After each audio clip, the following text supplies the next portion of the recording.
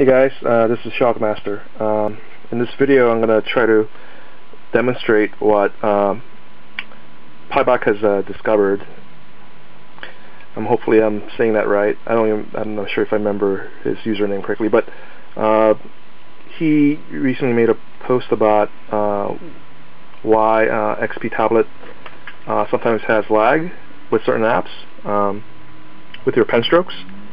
And now this goes way back. I mean, people have been complaining about this for a long time. I personally discovered that the Vista doesn't have the same kind of lag problems that the XP Tablet Edition has. So I've been recommending to people that if they do any kind of art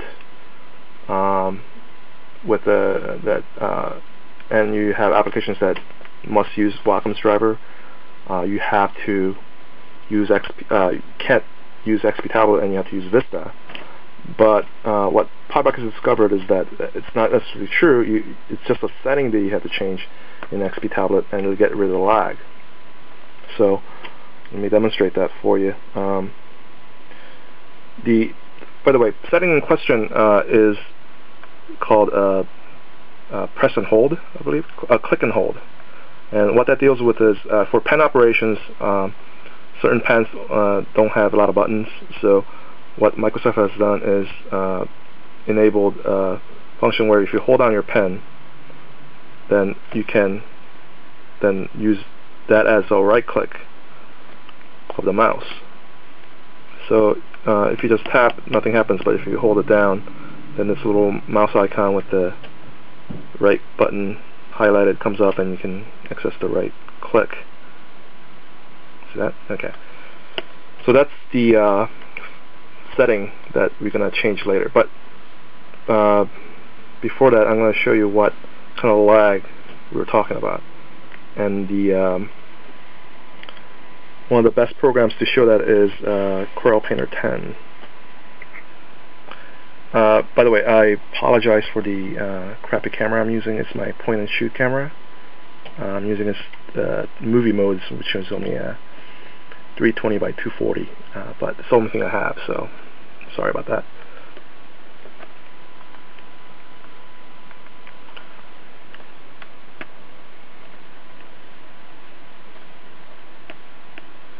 Okay, so one of the things I used in the past to show this problem is to do a quick text writing test in Painter. Because you have to do strokes really quickly, it is definitely showing you kind of lag that happens. I'm just going to write a sentence as fast as I can. Okay, here we go. Hopefully I can do this and film at the same time. Okay.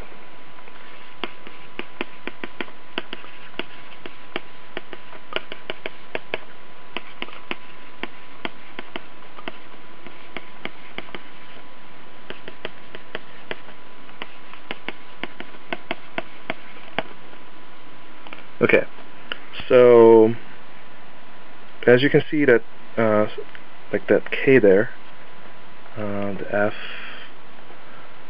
the X, I started a stroke there but it didn't really register. J and U, D, you can see some kind of really weird lumpy beginning there, which shouldn't be there. So yeah, and L, there's a little jagged beginning there, as is Y.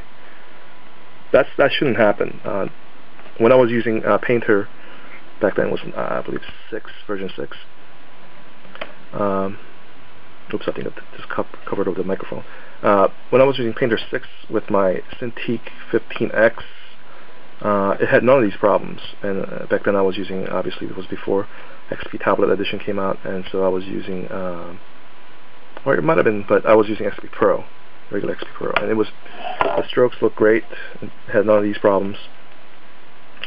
So when I bought my Tablet PC and I tried XP Tablet Edition, and it was having these problems, I was very distraught. When Vista came out, I tried that out just to see if it got rid of the problem, and it did. So that's why I've been recommending everybody to use Vista for this kind of stuff. But all right. One of the other things I can use in Painter to show the problem is in its preferences, there's something called brush tracking, and what this little utility is designed to do is to take your input of your pen and sort of adjust its brushes accordingly. But what it does is it shows exactly what kind of pressure you're using with the pen and how fast you're going and all this stuff, so it's very useful for this. Let me do a stroke here. Okay. Well, what I'm trying to do is do a really nice fade in and fade out. So we start off thin, get thicker, and then fade out thin. So as you can see, there's gaps here which shouldn't be there. Now there's no gap, but it's got a lumpy beginning, which I didn't intend. Oops. See that? Lumpy beginning. Gap. That's a little better, but didn't register the fade in. It just sort of abruptly started. Okay, there's a pretty big gap there. Gap. Gap. Oh, that's actually not bad. Oh, gap. Lumpy. Gap. So, yeah, that's typical. 3 gaps this time. And lumpy beginning. This is not what we want. And this is basically the lag that everybody's complaining about. Anyways.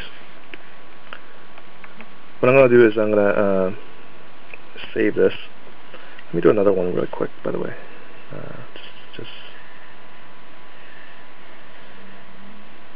Actually, let me start over. I'm going to compare this later with the setting modified. Okay. Boy, it's hard to do this. Filming and writing at the same time.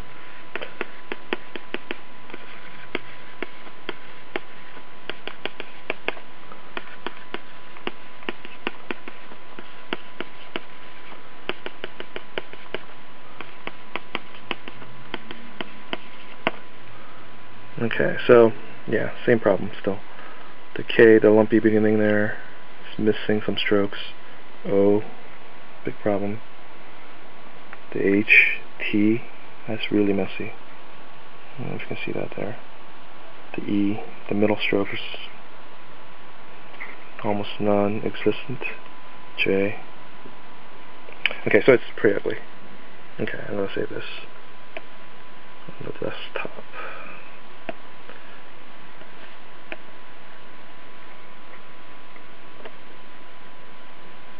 Okay, and I'm going to close Painter for the time being. And now we're going to go to the control panel. And in control panel, in XP Tablet Edition and Vista, there's an item called Tablet and Pen Settings. So that's where we're going to go. And within that, third tab is called Pen Options. And inside, second item, let me highlight that, it's called Press and Hold, which is set to right click. I'm going to click on the Settings button. And as you can see, the Enable Press and Hold for right click is checked. And that's the default setting in XP Tablet Edition.